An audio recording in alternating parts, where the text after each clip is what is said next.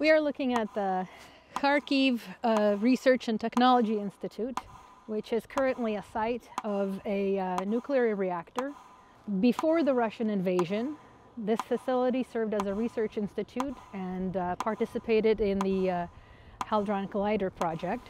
In March of 2022, the Russians had shelled and bombed with precision-guided weapons, dropping a half-ton bomb on the nuclear reactor. They shelled the entire village and surrounding areas, so there's no doubt what their target was.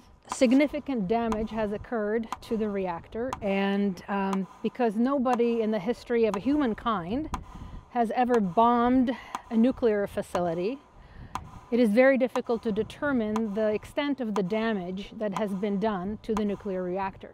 The reactor continues to pose an extreme danger to the local population and will require extensive research in order to determine what can be done to contain the radiation or any potential future leaks.